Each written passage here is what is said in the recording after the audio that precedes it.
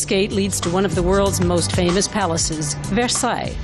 And this summer, visitors will be greeted by two giant sculptures, a pair of candlesticks over 9 meters tall, made out of champagne bottles.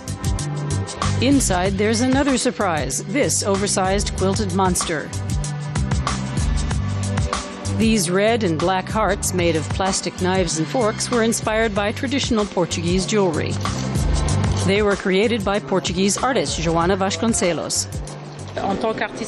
It's a once-in-a-lifetime opportunity for an artist to express herself in a location like this, visited by thousands of people from around the world.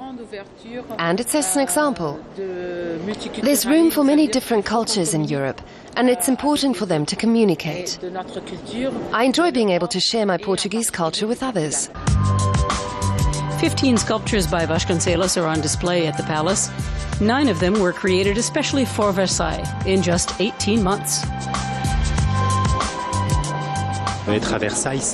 Exhibiting at Versailles is an enormous challenge and puts huge pressure on the artist.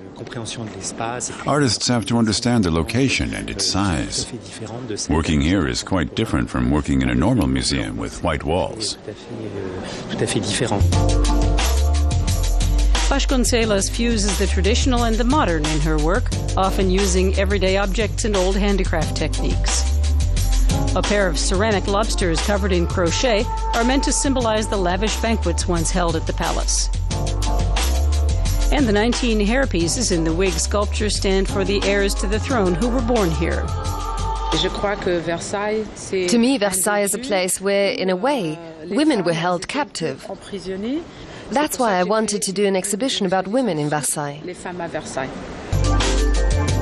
Gigantic stilettos made of saucepans dominate the famous Hall of Mirrors and serve as a commentary on gender roles. The shoes were made before the exhibit, and a pair were sold at auction 2 years ago to a Turkish collector for nearly 600,000 euros.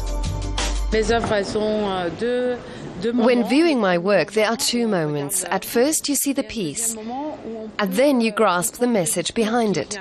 My stiletto sculpture is about the woman of today and her double role, the traditional housewife who's devoted to the family, as well as the modern woman who works, plays a role in society, and has a glamorous side.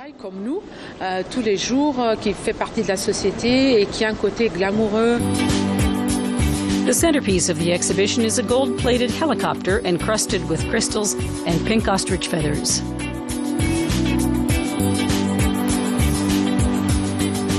If Marie Antoinette were living in this palace today, she'd need a very special means of transportation.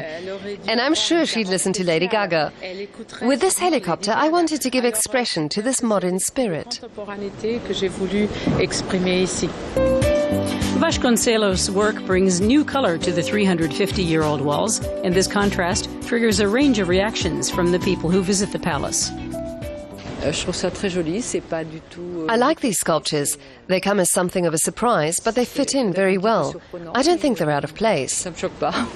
I really would like to see how it was for real, the original form, and to see something like that.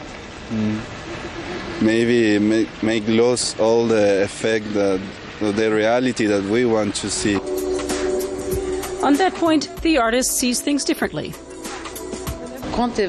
When the Palace of Versailles was still a residence, many artists worked for the royal court. You see that in the countless paintings and sculptures here. Artists are nothing new at Versailles. They're part of its tradition. So I don't understand why some people have a problem. To keep a place like this alive, it's important for artists to continue to explore and to work for Versailles. The contrast between old and new fits in well with Joana Vasconcelos' approach. Her exhibition at the Palace of Versailles runs through the end of September.